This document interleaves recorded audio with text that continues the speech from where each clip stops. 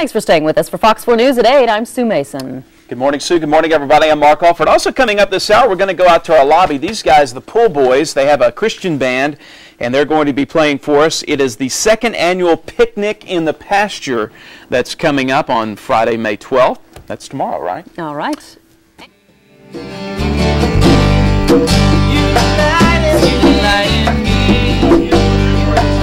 called the Pool Boys, a Christian rock band out of Lawrence, Kansas. The Pool Boys are releasing their new CD tomorrow called Dying to Know Myself.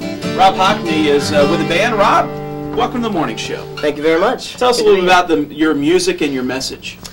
The music probably would be best described as an acoustic rock kind of a thing. Our message is really just one of love, of God's love, of the love that Jesus Christ has for us, and yeah, that kind of sums it up. How did you guys get together? Well, Chris and Tyler have been playing together since high school. I met Chris my sophomore year in college. We've been playing for about 2.5 years since. So. Got to be kind of exciting having your own CD coming out, right? It's very exciting. This is actually our third CD. First one isn't around anymore, but this is our second major sale CD, and it's a blast. Where can people find it? The Christian bookstore in Olathe, I know, has it. Then tomorrow night, obviously, at the CD release concert. Our website also. They can order from there. Is poolboysministries.com. You guys are going to be at Picnic in the Pasture, right? That's right. It's well, last year we thought to do a kind of a free concert, just in a pasture with as many people as wanted to come.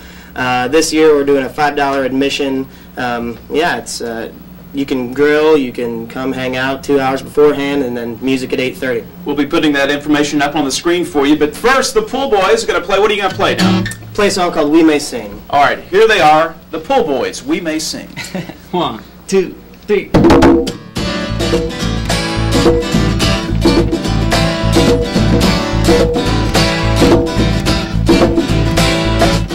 So maybe these words that I write you right now won't reach a soul as long as I'm around.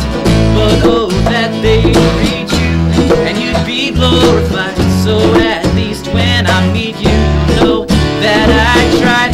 If I let my hand go, you will be the words I didn't know. And I'll add another one to the list of your wonderful poetic gifts. And I get filled up with a song every time I think of you.